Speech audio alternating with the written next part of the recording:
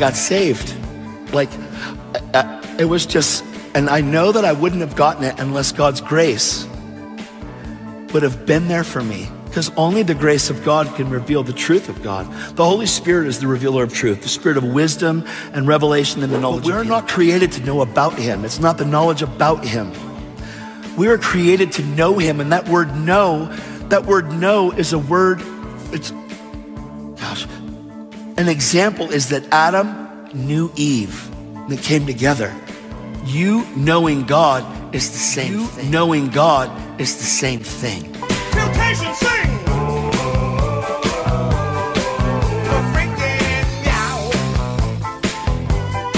Together. It's actually intercourse.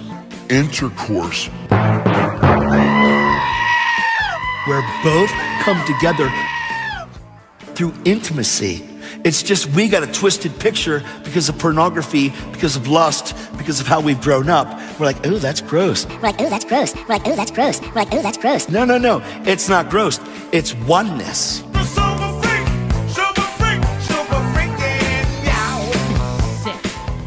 This is sick. This is sick and disgusting. This whole thing is sick and disgusting. Jesus said, as I am in you and you are in me, so we might be in them. Why? So the world might know that they sent me. The world might know that I was sent. The reason why we demonstrate this oneness and this intimacy and this totality of freedom and joy that comes from the Lord is so the world might know and be jealous for the God that we serve. Oh my gosh, it's so good. I'm reading an article from Cristo La Verdad, Christ the Truth. This is about Unio Mystica. This is from September 15th, 2019. And I'm just going to read a portion, and I'll leave a link below. A few years back, in a Bible study group, we were presented with the Truth Project. I remember their 8th lesson was Unio Mystica. Am I alone? Unio Mystica, as defined by presenter Mr. Tackett, a Calvinist, is the mystical union between God and man. I heard before the term used by mystics of the Catholic Church and also in New Age writings, but it was the first time I heard the word from an evangelical teacher. Now the term is becoming more and more common these days. This mystical union is not taught in the scriptures, but then where does it come from? We can find the origins of Unio Mystica teachings in Neoplatonism, Kabbalah, and Gnosticism. But then, why are some Christian teachers pushing this doctrine in the church if it isn't biblical at all? Well, I believe it has been introduced into the church to indoctrinate or initiate Christians into Jewish mysticism or Kabbalah. What is the Kabbalah? You've heard that the Kabbalah means the receiving, which is true. That's what it means, but that's a euphemism. What the Kabbalah actually is God and his wife, Israel, having sex.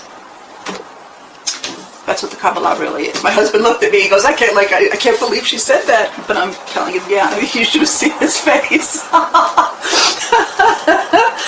Yeah, that's what it is. And when God and his wife, Israel, have sex, the result of that is a birth. Worlds are born out of that union, communion, and those worlds are inhabited by living beings, all kinds of living beings, among them you, the Gentiles. Into Jewish mysticism or Kabbalah, the belief system of the soon-coming Antichrist. I will elaborate more in a future post in the Antichrist series. Jesuit theologian Karl Rahner predicted the Christian of the future will be a mystic or will not exist at all. Quote, mysticism is derived from the Greek meaning I conceal, and its derivative, mystikos, meaning an initiate. The verb has received a quite different meaning in the Greek language where it is still used. The primary meaning it has are induct and initiate. Secondary meanings include introduce make someone aware of something, train, familiarize, give first experience of something. Unquote from Wikipedia. Unio Mystica, found in Neoplatonism and paganism. Henosis is the word for mystical oneness, or union, or unity in classical Greek. In Platonism, and especially Neoplatonism, the goal of Henosis is union with what is fundamental in reality, the one, the source, or monad. It's also from Wikipedia. Greek philosopher of 3rd century, Plotinus, founder of Neoplatonism, taught that the supreme being called the One could only be encountered, have union, in an irrational state of ecstasy or trance, achieved through certain progressive steps of mystical contemplation. Yoga, which means union, is all about the facilitation of this union. Unio Mystica is found in the Talmud and Kabbalah, Jewish mysticism. The Kabbalah is occult mystical teachings aimed at achieving union with God, their God, in order to obtain godhood, same lie that the serpent offered in the garden. They also teach that knowledge, or gnosis, of the mysteries of the divine realm are essential for this union with God, but their deity, who according to them gives them gnosis, is the serpent. Teachings about the serpent are found in the Talmud and Kabbalah, where it states the snake is holy. Kabbalists are worshippers of the serpent of the garden in Genesis, which in the Bible is identified as Satan. The Zohar says, "The holy serpent is the fountainhead, root, and essence for all God's sacred revelatory light." In Talmud and Kabbalah, it has been a constant theme referring to the mystic who journeys to the divine realm of the 7 palaces of paradise to the throne of God. These ecstatic journeys to the other world appeared first in Babylonian sources. Masai Merkava, the first distinctly mystical movement in Jewish history, appeared in the late Hellenistic period, after the end of the Second Temple period, following the destruction of the Second Temple in 70 CE. I like to say AD. It is a form of pre-Kabbalah Jewish mysticism that teaches both of the possibility of making a sublime journey to God. Merkava Hekkelot mysticism began after the end of the Second Temple period, following the destruction of the Second Temple in 70 CE, when the physical cult ceased to function. Hekkelot, which means palaces, derives from the divine abodes seen by the practitioner following a long period of ritual purification, self-mortification, and ecstatic prayer and meditation. In their visions, these mystics would enter into the celestial realms and journey through the 7 stages of mystical ascent, the 7 heavens, and the 7 throne rooms. The mantra-like repetitive nature of the liturgies recorded in many of these compositions seems meant to encourage further ascent. That's from Religion Wiki.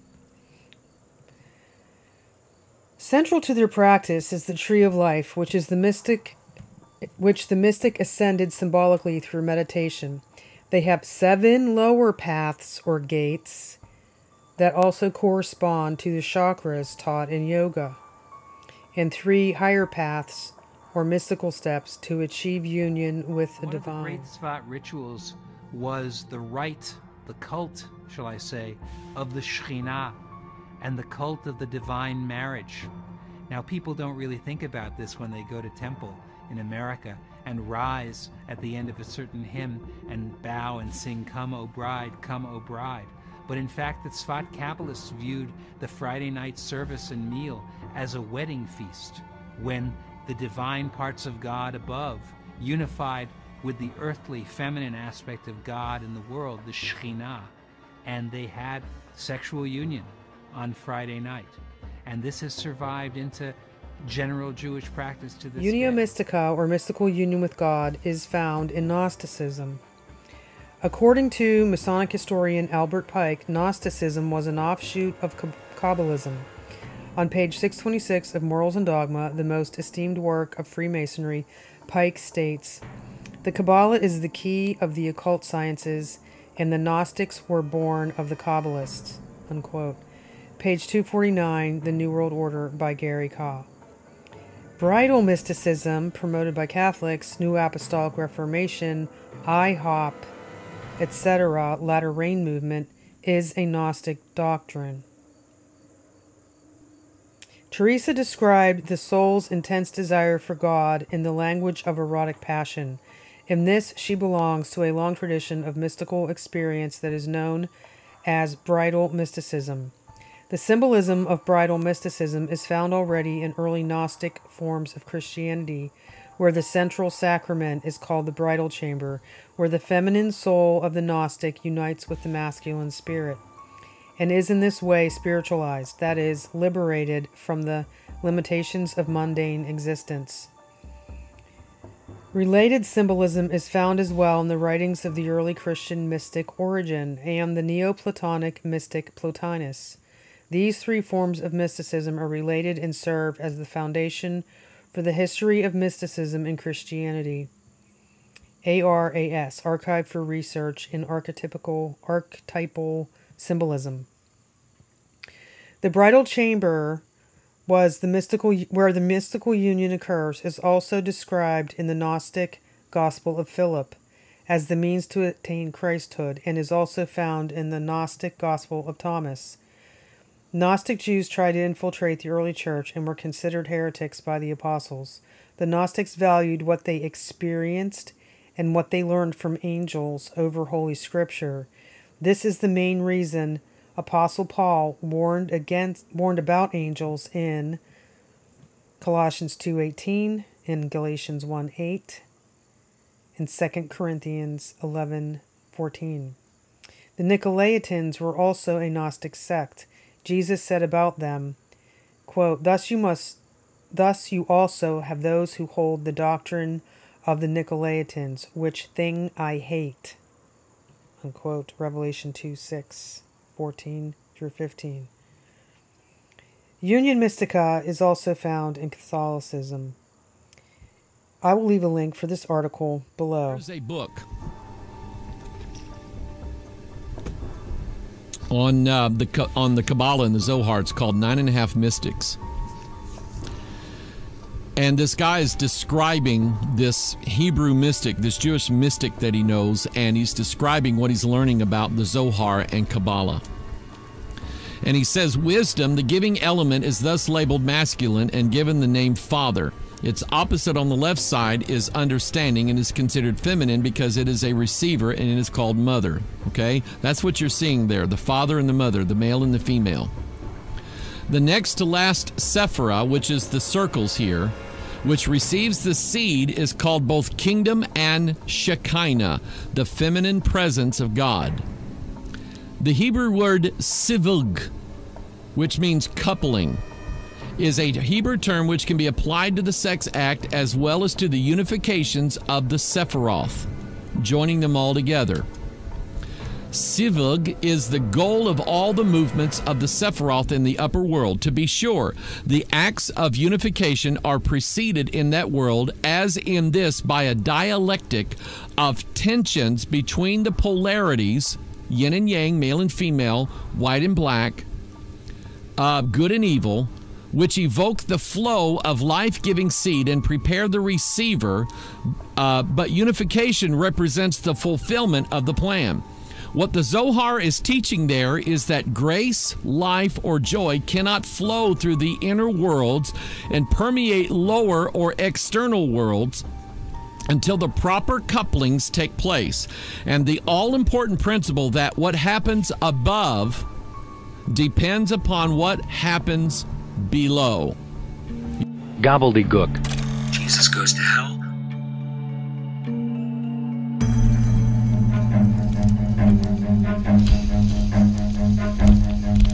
Run.